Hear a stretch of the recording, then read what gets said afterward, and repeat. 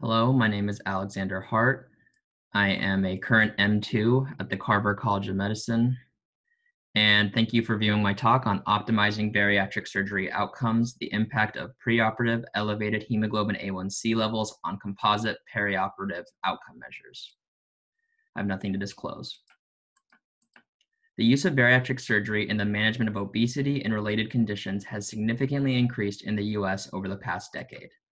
And diabetes is seen at a high proportion in the morbidly obese population, up to 25%. Bariatric surgery has been shown to be efficacious in improving postoperative glycemic control in obese populations. High preoperative hemoglobin A1c levels are known to increase postoperative morbidity in a variety of surgical cohorts. And there's a lack of data on the impact of optimal preoperative glycemic control on morbidity and mortality in the field of bariatric surgery. The aim of this study is to analyze the impact of the preoperative hemoglobin A1c on outcomes among patients undergoing Roux-en-Y gastric bypass or sleeve gastrectomy using the MBSA-QIP PUF database. We included patients undergoing a standard laparoscopic or robotic Roux-en-Y gastric bypass or sleeve gastrectomy. Patients were excluded if they had a missing hemoglobin A1c level, a prior midgut surgery, a conversion of surgical approach, or if the surgery was considered emergent. Elevated hemoglobin A1c was defined as being greater than 7, and the outcome was a composite morbidity and mortality measure based off the current literature, which included ventilator requirement after 48 hours, unplanned intubation, pneumonia, superficial deep and organ space surgical site infection, pulmonary embolism, 30-day reintervention, myocardial infarction, sepsis, septic shock, stroke, cardiac arrest, renal insufficiency, or a vein thrombosis requiring treatment. And multivariate logistic regression was used with this outcome measure. In univariate analysis among 44,814 patients, we compared the elevated group versus the standard group.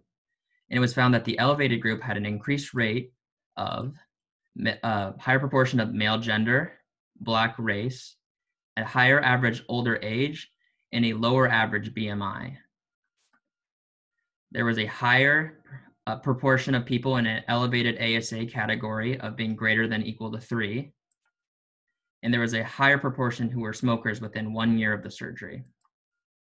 Comparing intraoperative information, the elevated hemoglobin A1c group had increased rates of Roux-en-Y gastric bypass, a physician assistant, nurse practitioner, or registered nurse as first assist, and increased average operative times.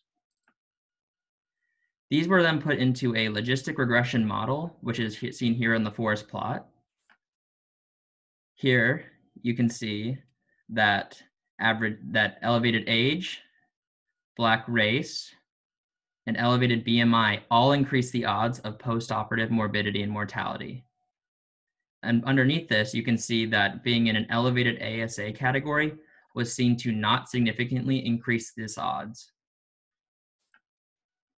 While looking at the elevated hemoglobin A1c level, though, there is a significant increased odds of adverse postoperative outcomes, indicating that it might be a better measure than the ASA category to identify patients that are at risk for postoperative complications.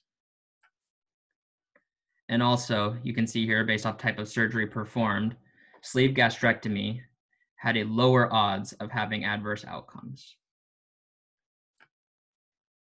Lastly, the lead assist level, if there is no assist or a trainee, whether a resident or a minimally invasive surgery fellow, there was an increased odds of adverse postoperative complications, but this risk was not seen if you had either a weight loss surgeon or another attending surgeon as first assist.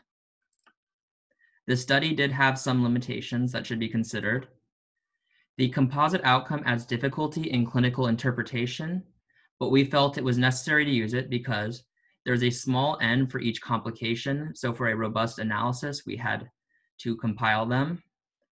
And hemoglobin A1c has very systemic effects, which we did not feel would be adequately captured by one complication. There is an unequal representation in the composite outcome. 2/3 of the cohort was excluded because of missing hemoglobin A1c levels, which could affect the interpretation. There is a lack of information on current or previous management of diabetes, socioeconomic status, insurance status, or hospital volume, which is a limitation of the database itself. And we are not able to identify outcomes beyond 30 days, which is also a limitation of the database. In conclusion, this study identified high hemoglobin A1c and presence of trainees in the OR as potentially modifiable preoperative risk factors for adverse events following bariatric surgery. Improving preoperative glycemic control prior to bariatric surgery may be a feasible goal, which could represent an important quality improvement measure. Further studies focusing on surgical education would be warranted to implement safe and effective training in the field of bariatric surgery. Thank you for viewing my talk.